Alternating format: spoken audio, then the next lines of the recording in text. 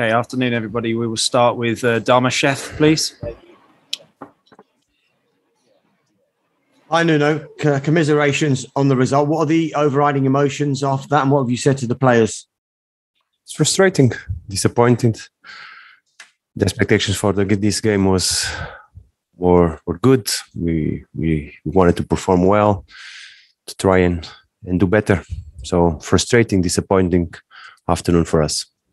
The fans made their feelings quite clear at halftime and at full time and at one of your substitutions as well. You said in the TV interview that you'll try to get this right. Are you confident that you'll be given the time to get this right, Nuno? Dharmesh, correct, Dharmesh. I'm only thinking about the next training session because there are no words that going to solve the situation. The booing and disappointing of the fans is understandable. It's part of our... When they don't see the team that they expect, the team that should play, and I truly believe that we are better than what we showed today, they're going to boo. They're going to boo. It's up to us to change the mood. Thank you. Thank you. Thanks, Dharmesh. James Benge, please. Hi, Nuno. Obviously, there were some boos aimed at your substitutions, but it seemed there were also some aimed at Harry Kane. He really struggled to get into the game as well, just one shot.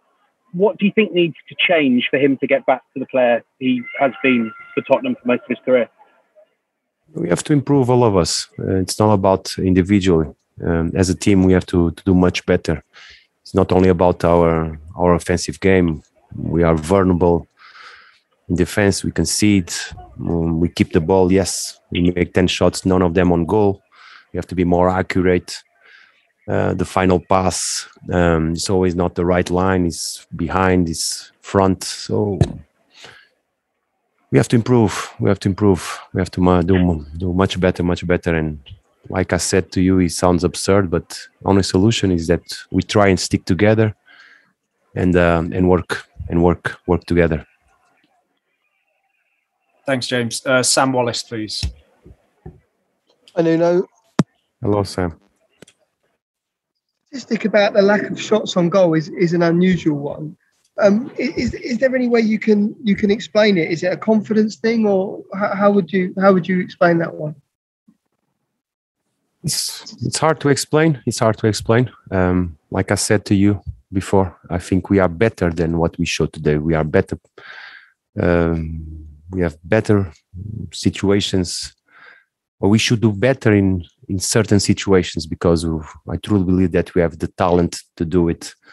But when things don't work out, the confidence is one of the first things that goes away. It goes away. We have to regain it, not by words, but actions. And hopefully we can do better on Thursday and prepare the next one against Everton. Thanks, Sam. And finally, Simon Stone, please. Hi, Nuno. When you say you think your team is better than that, what is it that's going wrong? Is it your message that's not right, or is it the players not understanding what the message is? Maybe it's not none of them. It's not none of them.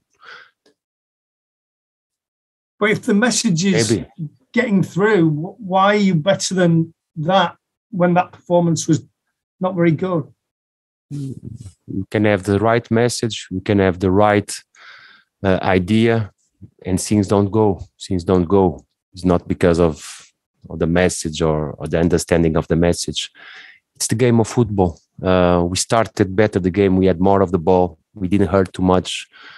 We had a goal that was not goal, and we conceded in a situation that we knew that could happen, and we lost the momentum. And then on the second half, we go again with the message, try to reinforce, go for the game. We lose one ball. It's not about that. It's about what happens in the pitch. And I believe that we can do better because I trust these players and I will support them and stick with them till the end. At the same time, in a humble way, ask our fans to keep helping us and supporting so we can change. Thank you. Thank you, Simon. Thank you very much. Thank you. Thank you.